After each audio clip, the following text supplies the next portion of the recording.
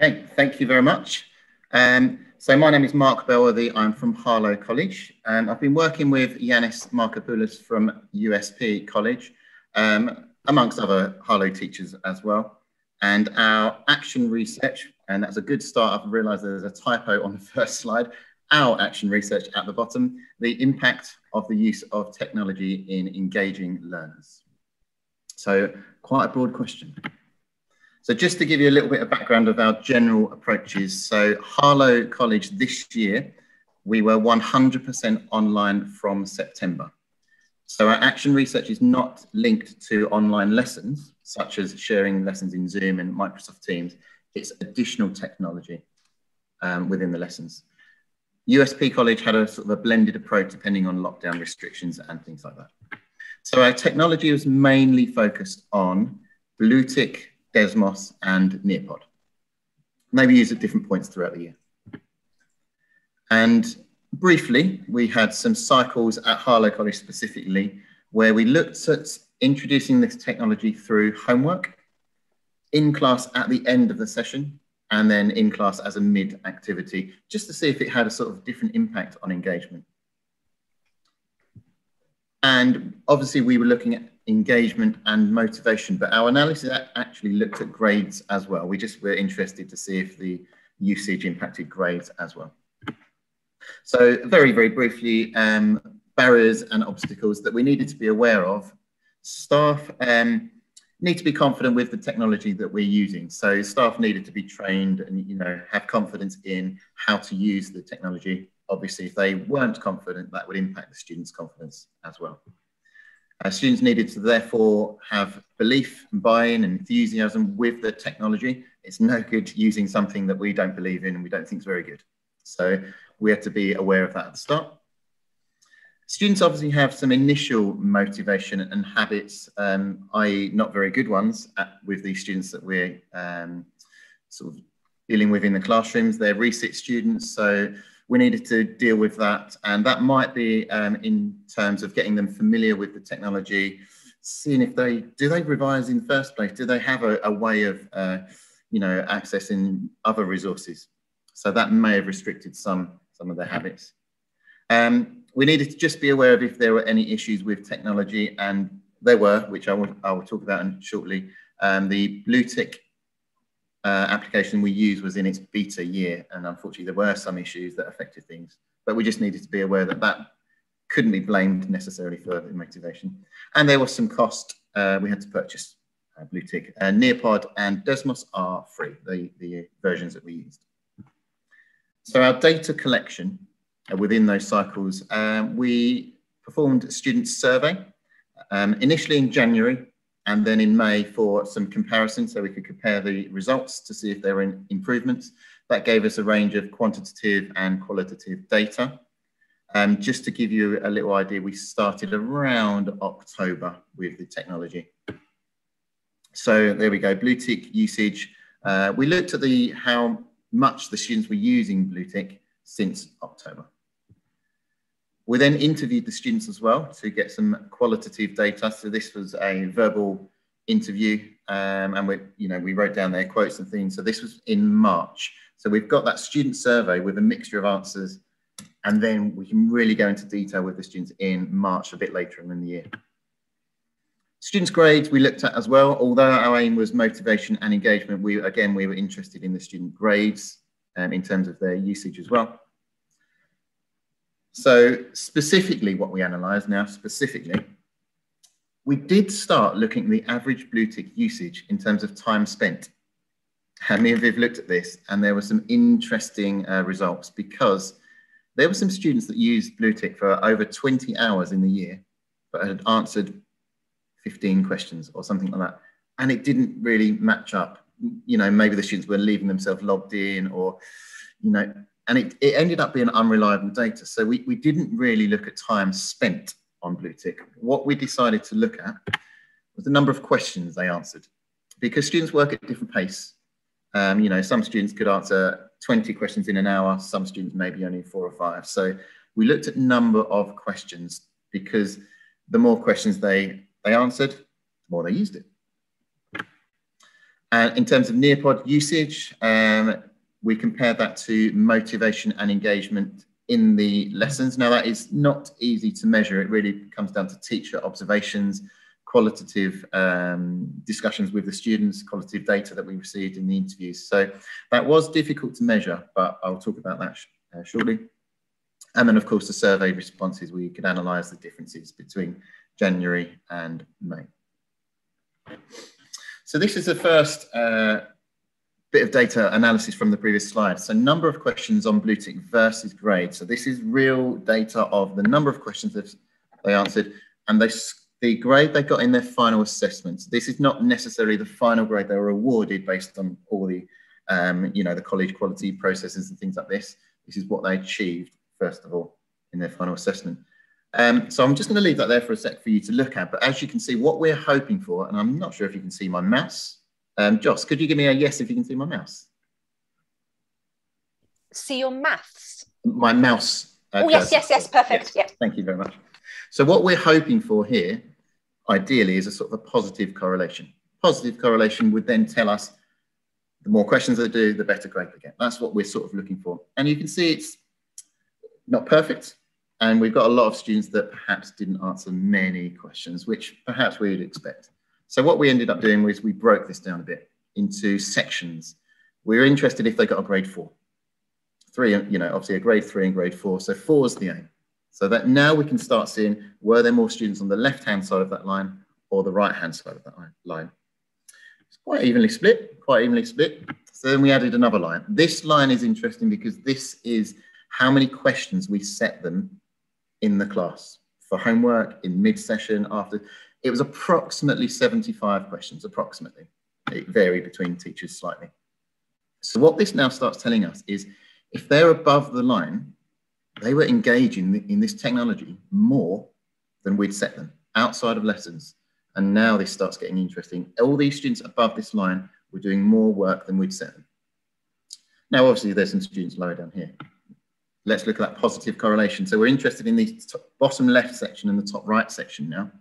So we would expect these students to be in this section. If they didn't use the technology very much, their grade was below a 4. That's sort of what we'd expect there. Now, interestingly, there were some students who didn't use the platform very much, BlueTick, but got a grade 4 or 5. Now, I think we'd expect that overall, really. We're going to have students that don't attend a lot, perhaps don't engage, but somehow pull it out the bag towards the end. So we're going to expect that. And just in terms of numbers, there are more students in this bottom left-hand section than there are in this bottom right-hand section.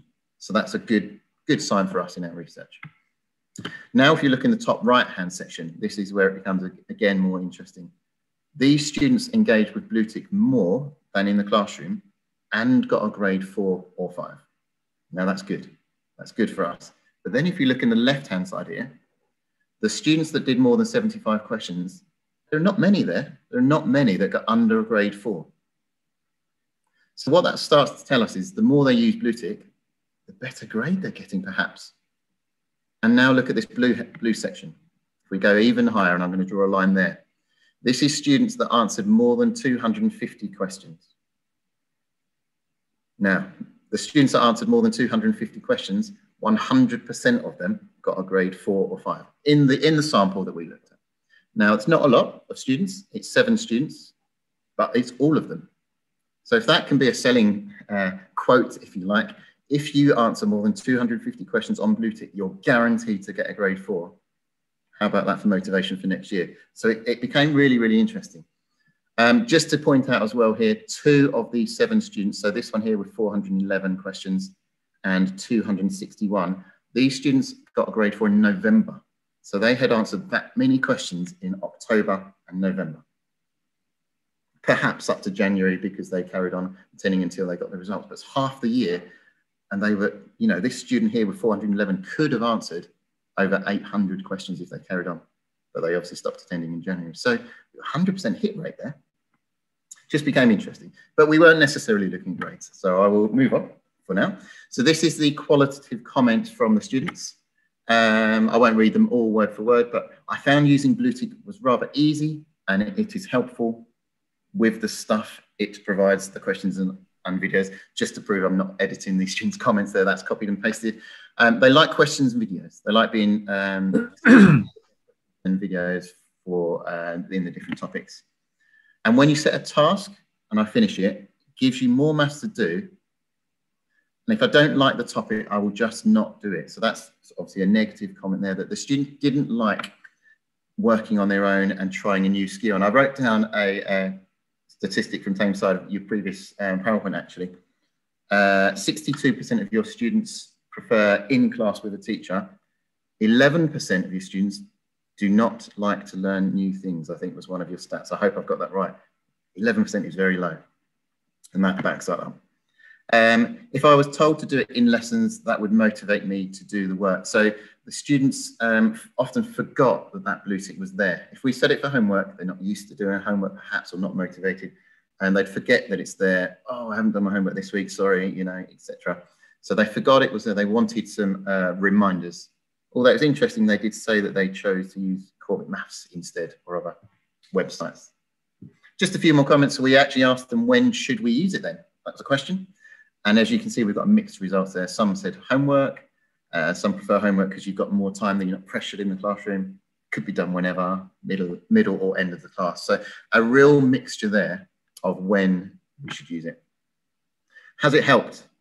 Yes, it starts easy and works harder. Helps me understand content better.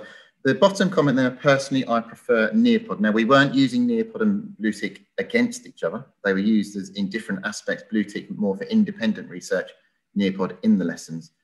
But that comment there was referring to problem-solving questions where they needed, you know, several steps and maybe needed support. Oops, I've put both on, but I'll leave them there. So Nearpod, they prefer Nearpod because it's interactive and they can do rather than watch. They can talk to the student. They can get instant feedback. So they liked that instant feedback. This is what the students started to say, particularly down the bottom there. If I get stuck on a question, I can ask and you can go straight to the question. So we weren't able to see what work they were doing on BlueTick live as such until after they've completed a quiz. It's helped my engagement in lessons and motivates me to do more. So there were some positive comments there, and we didn't necessarily say push them in that direction, but they started saying, I like Nearpod because I'm a bit more engaged in the lesson. So I'm going to highlight some comments here where there was a common theme. So these 5 comments here started to indicate to us that the students want instant feedback. They want that reward. They want that feedback from the teacher to say, yes, you're doing well, this is good, or no, this is how you do it. Whereas if they're on their own BlueTick homework or at the end of the lesson and you say, complete this for next week, who do they go to? So I don't think that's necessarily due to technology itself. I think they want feedback from us generally. So it starts highlighting the importance of the role as a teacher, as a mentor, whatever you use really. But they were really interesting theme that started there with the comments. I'm going to pass over to Yanis, who's going to talk about the survey results at USP College. Hi everyone, my name is Yanis and I work at USP College, and we've done this project in collaboration with Harlow College. We had weekly meetings, despite being very busy, but we did find the time. We're sharing a good practice as we went along. At USP College, I work with another colleague, and I'm going to show you the results we've used. Mark? Right. One of the questions we asked were, how much do you enjoy your maths lesson? And as you can see, most of the students, they've made positive comments, and nobody said not at all. So they come to our lessons trying to learn, and we do everything we can to engage the students. We try to do fun activities. And what I've started doing this year, I've done a lot of Fermi activities. Like I asked them questions like, how many cats in London? You know, random things. And they can see how they can use maths in a different context. It helps. Mark. Okay. Now, the next question was, how difficult is maths for you? And initially, when we saw the results, you could say that most students, they find it difficult. Despite everything, whatever we do, the students, they find maths difficult. So this will probe our research for the future. You know, so no matter whatever we do, we've got to change the mindset of our students. Our students have encountered failure at GCSE, at school, and they come to us, and our role is very difficult. And so this has given us the indication of what perhaps we could do for the future to work on the growth mindsets and how to change students' perception on maths. Thank you, Mark. Now, the next question was, how much of your math lessons do you understand?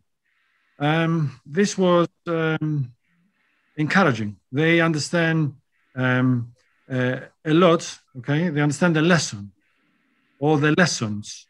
However, there's a problem with long-term memory retention or exams. So what we do is, because we know that our students, they may not perform so well in exams or tests, we try to do a lot of exam practice. We have long lessons, an hour and a half. So we devise at least 20 or 15 minutes with exam-style questions. So the students are used to how they can find this question in exams. Thank you, Mark. And how likely are you to spend extra time doing maths outside the lessons? Again, the students, they have the intention to work outside the maths lesson doing their own revision, which is pleasing. Now, we use many platforms and we encourage them to do a lot of online homework, and this is working. Thank you, Mark. Now, this is interesting. Despite whatever we do, some students are shy to ask for help. Again, this links with the mindset. So again, we've got to break this barrier of learning. Okay, it's like a wall. It stops our students from making progress. Again, we try to, in the lessons, to make learning more fun, and we encourage them to work harder and to follow different methods. But again, the growth mindset, we can see it here. Mark, thank you. And last one, this is very interesting. The question is from the students to rate 3 things they find most helpful. Again, what came really high was the feedback. Now, I really like Desmos, and in my role, I help other teachers across the college how to improve. I'm a teacher improvement practitioner, and I can see the potential of Desmos. So, you know, it offers you the ability to give instant feedback. So, for example, if you have an online activity, you can see who's growing trees. You can see who's not engaged. And it feels like you're walking around the classroom. And although they're far away, 5 miles, 10 miles, you can ask the students, James, don't draw trees. And get on, you know, try to do this attempt. So the feedback was fantastic, and they love it. And then they could go back and check the work. And depending on my feedback, they could act on it. And then obviously it encourages independent study, and whenever they felt like, and the main thing is they could revise in their own time. And as well, they felt comfortable. You know, there was no pressure. They could do the activity whenever they wanted. Thank you, Mark. Thank you, Yanis. So this brings us on, this is our final slide of our findings. So what, you know, what next? So this is our conclusions. So the biggest challenge is the students' motivation early on in the academic year, whatever we use, whether it's technology or not. But particularly with technology, if you're using new technology, students need to believe in it. And so there's barriers that you need to break down before you start introducing new technology or platforms. So we feel there's further research needed on ways of motivating students to use technologies, or perhaps we should introduce technology in lessons. So this is a reflection from Harlow College, really. I think we did things in a slightly wrong order this year. We started with homework. We introduced the technology in the lessons and then said, now give it a go on your own at home. You know, see if you can, you know, find some new things that you didn't know before and that sort of thing. In hindsight, we should have used it in the lesson first and then, you know, demonstrated it and showed how well it works, because we do believe in that technology. So we sort of did things perhaps in the wrong order in hindsight. But that reflects in what Yanis was saying with the growth mindset. So we're definitely looking at growth mindset from September 2021, tackling that first of all. This is different to motivation, the word willing. Students are willing to use technology. There was no one that objected to using technology and said, oh, I don't want to give that a go. If they could use their phones or iPads, they're loving it. So they're willing to. They're not objecting. That's not an extra barrier. So that's quite interesting, that if you want to give technology a go, the students aren't going to object. And in the last 5 or so years at Harlow College, we're very fortunate that our students get iPads and they're used to it. So if you can get students used to using technology, then you can try all these new great things out there. Students need confidence in technology, so I've reflected on that a bit with BlueTick. BlueTick was in its beta year. Unfortunately, there were a few bugs, students putting in the answer not quite in the right format that the platform wanted. So we're actually going to move to Century next year because it is a bit more established. We're already using it for functional skills. So that's a barrier we don't want next year, a bug for students at home and they're working, they're really trying, but the technology causes an issue. Students want interactivity and want instant reward. Definitely, whatever you do. So Nearpod really showed us that when the students were working, they could say, Mark, can you just look at this? Is this right? We can have a look and you can either write on the screen or instant feedback. So technology used in the classroom, we think, is better until you get maybe nearer exam times where they're a little bit more motivated themselves, but they want that instant reward or impact. They want to feel improvement straight away.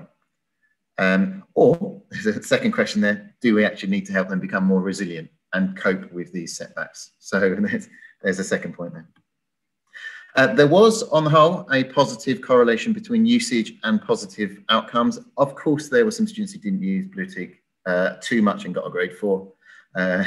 You often don't want to highlight those students to the rest of the class, do you? But it happens, And there were students that put in a lot of effort and unfortunately got a grade 3. But on the whole, there was a positive correlation. And like I said, if we could put a banner up saying, if you answer 250 questions on BlueTick, you're guaranteed to get a grade 4. That can only help with the motivation next year. But that's just chapter 1 for us. We don't think we've got final conclusions yet. We want to continue using technology and exploring its impact, sharing best practice with others, and hopefully more network partners. I know there are some other colleges that are using Century really well. I don't think we've nailed it this year. It's been an unusual year where we've had to get used to working online as well as this technology. So we're going to continue using it, although it might not necessarily be an action research aim next year. I definitely, and I know Yanis definitely want to continue looking into technology and its impact. So that's us, thank you. And we look forward to, I've seen lots of questions and it does bring up lots of questions, technology. So thank you very much.